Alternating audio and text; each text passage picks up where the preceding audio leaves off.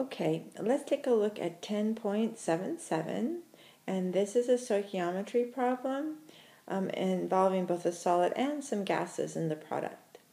The question says the explosive PETN is one of the most powerful explosives known. It reacts with the following balanced equation.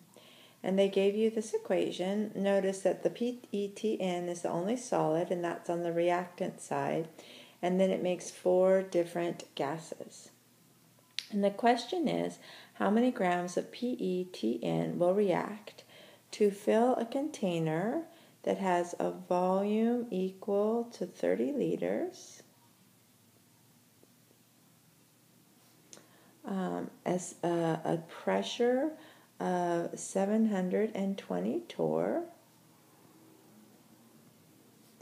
and a temperature of 25 degrees Celsius. Okay, so the thing we think about is when we fill the container, it is going to give us all 4 of the gases.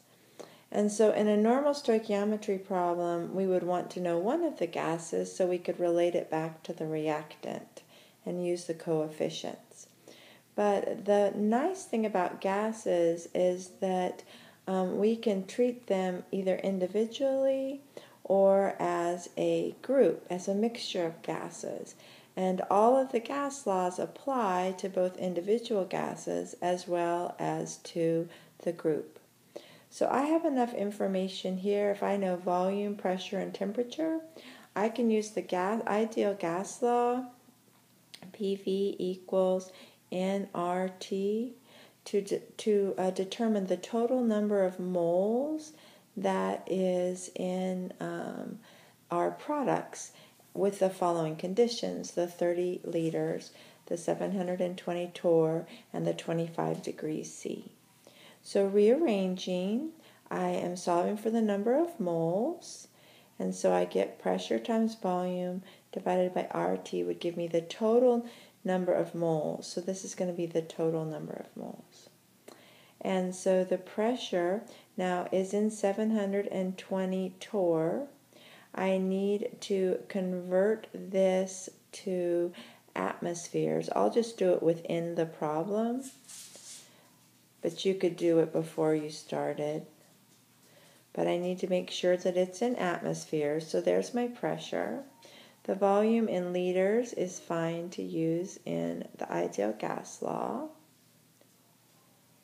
Then there's R, and this is the reason that I'm looking for the units, because the units of R that I'm using are liters times atmospheres on the top, on the numerator, divided by moles and Kelvin on the bottom.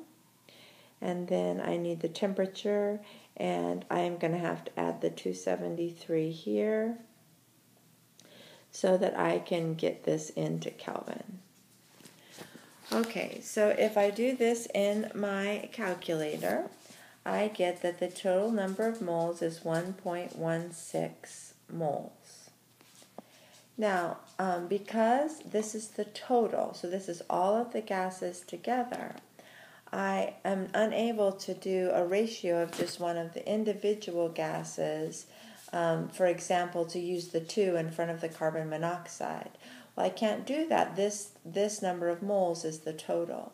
So what I can do is because they're all gases, I can add up all of the coefficients in the ratios. Because they're gases, we know that it is going to be proportional.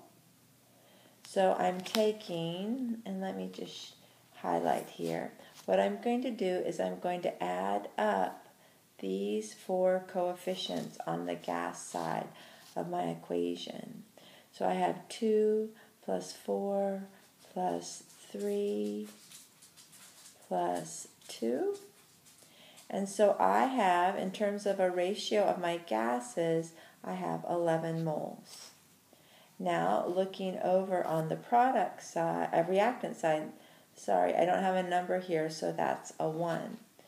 So the ratio that I can use for my mole equation is going to be 11 moles of my reactants to 1 mole of my product.